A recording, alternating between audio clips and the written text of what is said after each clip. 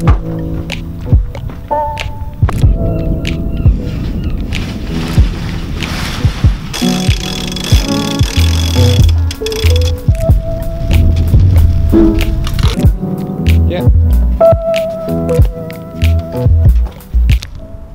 what we'll do is we'll have a quick boat tour.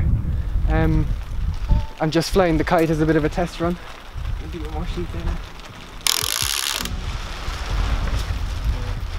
And it does seem to be working fine. So I'm lucky I've got nice light Dyneema sheets. Those are 6mm. Really nice to use.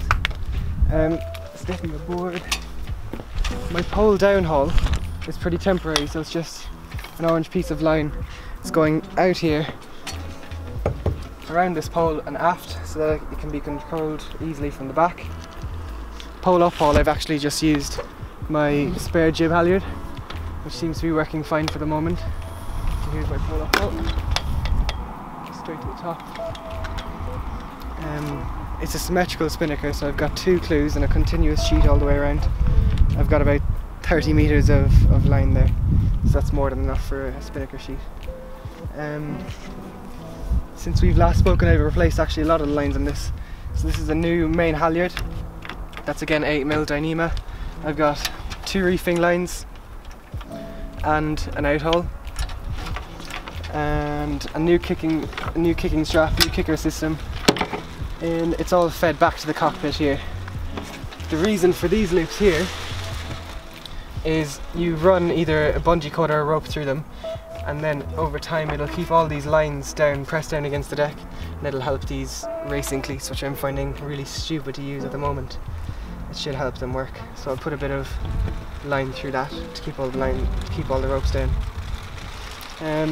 As we go aft, I've also replaced my main sheet traveller lines. What's that kite doing? So the wind's actually on our bow, we could probably drop that kite in a minute. Yeah, so I've replaced my main sheet traveller lines and my main sheet itself, as well as my backstay line. I've got a nice double purchase system on the backstay.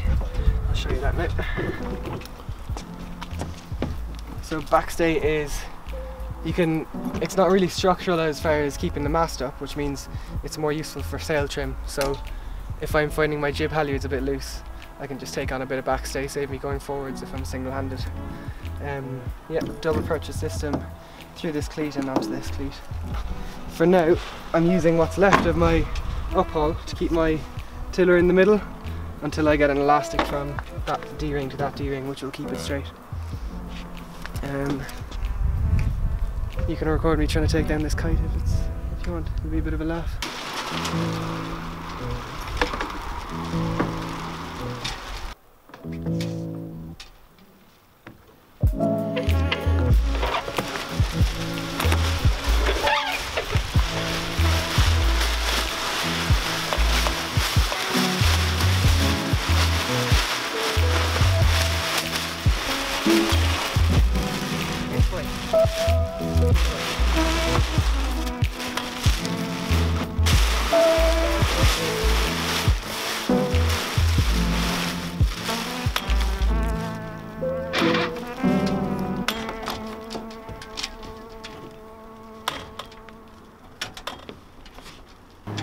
And this is my kite bag, just same as a stowage bag. Clip it onto the rail so it doesn't fall in once I hoist.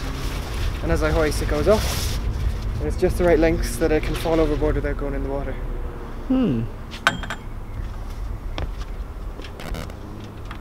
But yeah, for stowing the spinnaker pole, just for the minute, undo my uphaul.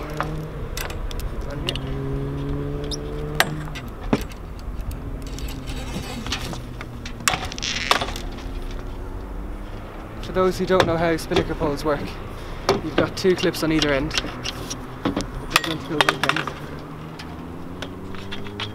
And you've got a line between them, and when you pull that line, it opens the clips, and it saves you having to go to the end of the pole if the sheet is way overboard. So you can open one at a time by pulling it either way. The way I clip it on is with this orange loop here. over. I'm going up forward. Onto this orange loop here. There, she's soaked.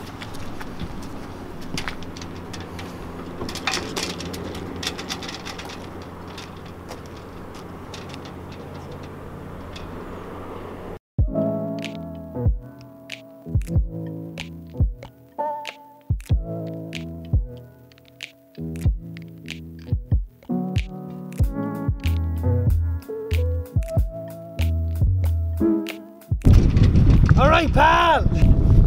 Do it nice to do it twice, huh? Cool as cucumber. Thanks for watching the video. We've only just set the boat up, so feel free to leave a comment and let me know how I could do something better, or I'm missing out on something obvious. I probably am.